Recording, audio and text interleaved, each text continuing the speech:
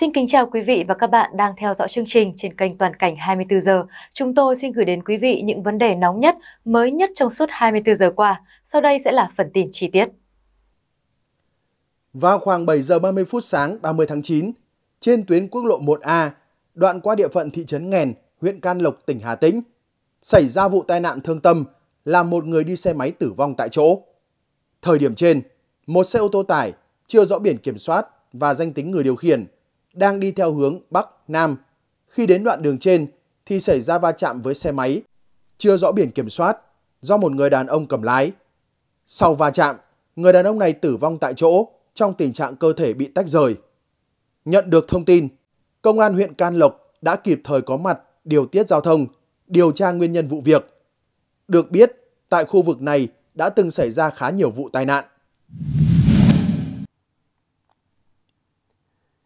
Theo báo cáo của Ủy ban nhân dân huyện Bắc Quang, tỉnh Hà Giang, từ ngày 27 đến ngày 29 tháng 9, trên địa bàn huyện Bắc Quang có mưa to đến rất to, kèm theo dông, sét tại một số xã, thị trấn Thượng Bình, Đồng Tâm, Việt Vinh, Hữu Sản, Kim Ngọc, Tân Lập, Tân Thành, gây thiệt hại lớn. Mưa lũ còn làm hư hỏng nhiều nhà dân, tuyến đường giao thông, công trình thủy lợi, hoa màu, với ước tính thiệt hại khoảng 13,5 tỷ đồng. Đặc biệt, vào sáng ngày 29 tháng 9, mưa lớn khiến nước lũ chảy tràn qua quốc lộ 2, đoạn qua xã Việt Vinh, huyện Bắc Quang bị ngập sâu, khiến giao thông ùn tắc. Ngoài ra, mưa lớn còn gây ra vụ sạt lở đất trên quốc lộ 2, đoạn qua xã Việt Vinh, huyện Bắc Quang, tỉnh Hà Giang, vùi lấp 4 ngôi nhà, 1 xe khách, 2 xe con, 2 xe tải. Dù mưa lớn, nước lũ chảy cuồn cuộn, nhưng nhiều phương tiện vẫn bất chấp nguy hiểm lưu thông trên quốc lộ 2. Ngay sau khi thiên tai xảy ra, Ban Chỉ huy Phòng chống thiên tai và tìm kiếm cứu nạn cấp tỉnh, huyện đã chủ động lực lượng, phương án, sẵn sàng tiếp cận vào hiện trường. Hiện các khu vực sạt lở đang bị cô lập.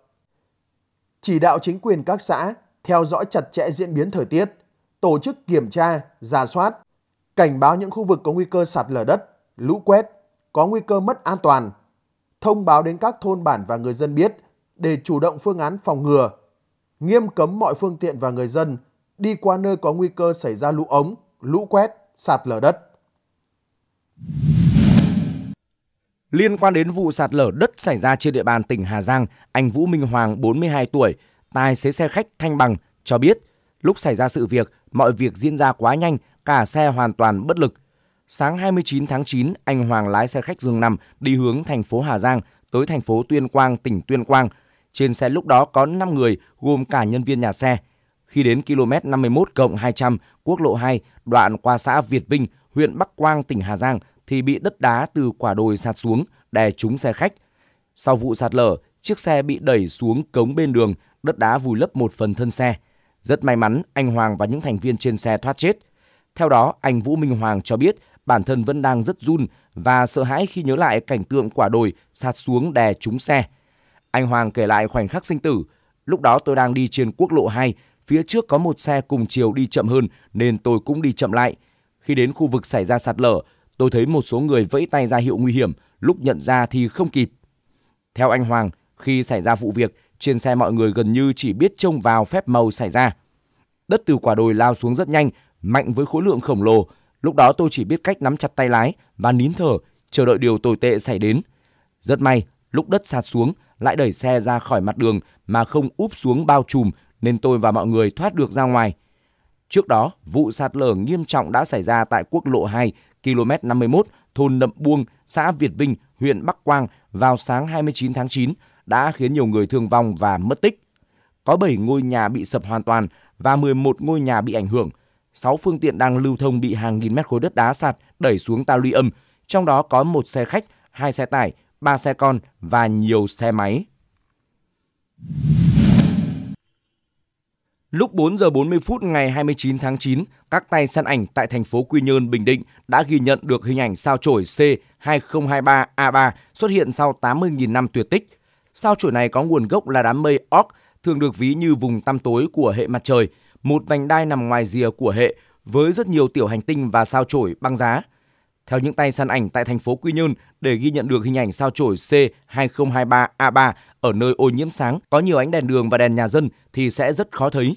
Để quan sát tốt được sao chổi này, nên chọn vùng tối thoáng đãng ở cách xa đèn nhân tạo để mắt mình quen với bóng tối khoảng 10 phút, rồi hướng mắt về vùng trời phía đông đông nam ở ngay trên đường chân trời. Quan sát kỹ, bạn sẽ thấy một ngôi sao có cái đuôi dài và sáng. Đó chính là sao chổi C2023A3.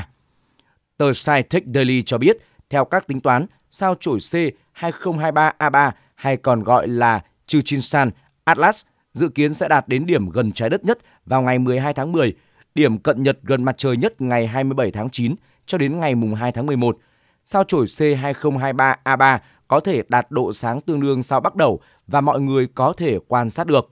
Vào đầu năm 2023, con người bất ngờ phát hiện ra sao chổi C2023A3 tại đài quan sát ở Nam Phi và Trung Quốc và nhanh chóng khơi dậy sự quan tâm sâu sắc của cộng đồng thiên văn học. Trong tương lai, sao chổi C2023A3 có thể trở thành một trong nhiều đối tượng thiên văn quan trọng nhất của thập kỷ. Đặc biệt, vật thể này cung cấp một cửa sổ để chúng ta hiểu thêm về đám mây Oort bí ẩn. Ảnh chụp sáng 29 tháng 9 tại thành phố Quy Nhơn, Bình Định về sao chổi C2023A3, Chujinsan Atlas đang tiến gần đến trung tâm của hệ mặt trời hơn quỹ đạo của sao Kim. Theo nhà thiên văn học John T. Hockner của Đại học Nam Queensland, C2023A3 đang từ từ tiến vào bên trong hệ mặt trời. Sau ngày 2 tháng 10, sao chổi sẽ bị ánh sáng mặt trời che khuất và nó sẽ xuất hiện trở lại trên bầu trời đêm của Bắc bán cầu kể từ ngày 12 tháng 10 ở gần đường chân trời phía Tây ngay sau khi mặt trời lặn. Nếu nó sống sót sau cuộc chạm trán với mặt trời, sao chổi sẽ có một màn trình diễn tuyệt vời trên bầu trời đêm vào giữa tháng 10 năm nay. Từ 6 giờ ngày 30 tháng 9 năm 2024, Lữ đoàn Công binh 249 binh chủng Công binh chính thức cho thông xe cầu phao Phong Châu nối hai bờ sông Hồng thuộc huyện Tam Nông và huyện Lâm Thao, tỉnh Phú Thọ, phục vụ nhu cầu đi lại trước mắt của người dân. Thời gian bảo đảm giao thông qua cầu dự kiến từ 6 giờ đến 22 giờ hàng ngày, đồng thời đơn vị vận hành cầu phao sẽ tổ chức cắt cầu cho các phương tiện thủy lưu thông hàng ngày từ 22 giờ ngày hôm trước đến 5 giờ ngày hôm sau. Trong khoảng thời gian từ 5 giờ đến 6 giờ sáng hàng ngày, công binh sẽ tiến hành nối cầu. Xe thô sơ, xe máy được phép lưu thông theo hai chiều, tốc độ tối đa cho phép là 5 km/h. Ô tô con và xe bán tải được phép lưu thông qua cầu theo một chiều. Thời gian mỗi chiều khi lưu thông là 10 phút, cự ly tối thiểu giữa hai xe là 30 m, tốc độ tối đa cho phép 10 km/h. Công an tỉnh Phú Thọ lưu ý các phương tiện và người lưu thông qua cầu phao Phong Châu phải tuân thủ theo tổ chức, phân luồng của các lực lượng chức năng.